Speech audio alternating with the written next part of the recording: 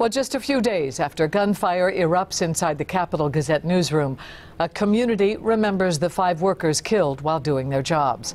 Right now, the office remains locked down as investigators protect what has become a crime scene. This investigation will be vital in proving the 5 murder counts against the accused shooter.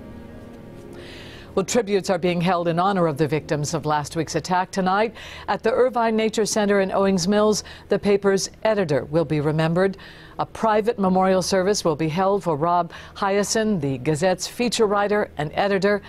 Rob moved to Timonium when he was hired by the Baltimore Sun and stayed there when he took the job at the Capitol in Annapolis. Today's memorial will go from 6 until 9.